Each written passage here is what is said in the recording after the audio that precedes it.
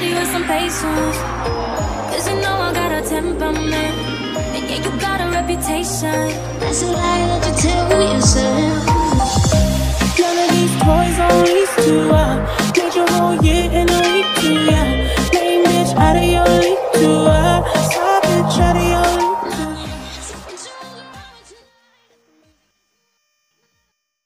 Guys, this is GJ and this is my girlfriend Balette. So today we're gonna unbox this phone, which is the brown one. What we're waiting for? Okay, let's get started.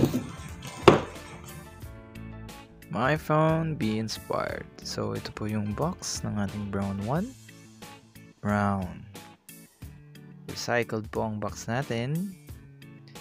Okay, here's the IMEI. Let's open the box. Whoa. To protect and nature everything beautiful in this world is brown and proud. Nice. Ganda ng packaging. With the pouch. Hindi sila gumamit ng plastic. So, oh, my free case. So, ito po yung ating free case.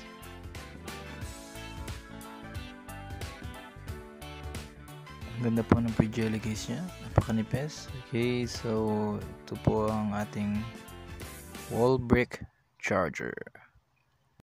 Ang battery capacity po ng ating B1 is 1,800 mAh. So, medyo mabilis siya malobat kapag heavy gamer. 2 hours of charging from 3% to 100%. So our next box is the earphones and SIM injector.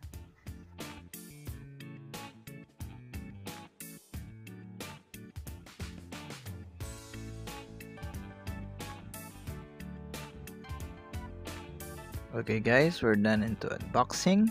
Let's start for the camera testing. Okay, let's do this.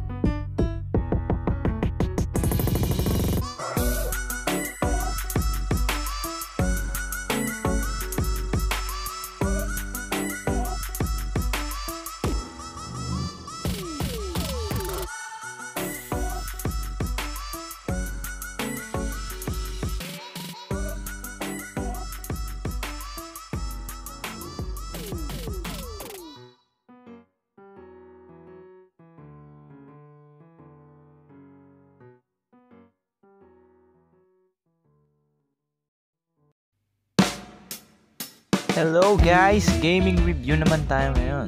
So, ang re-review natin, Mobile Legends. Kasi ito yung pinaka-requested sa group ng Brown One. So, smooth naman siya. No lags. Basta naka-low graphics. Mabilis siya malobat kapag naka-data. Within 2 to 3 hours and 4 to 5 hours naman pagka naka-wifi. So, suggested talaga pag naka-wifi. So, ito po yung clash. Wala pong lag. Smooth na smooth po.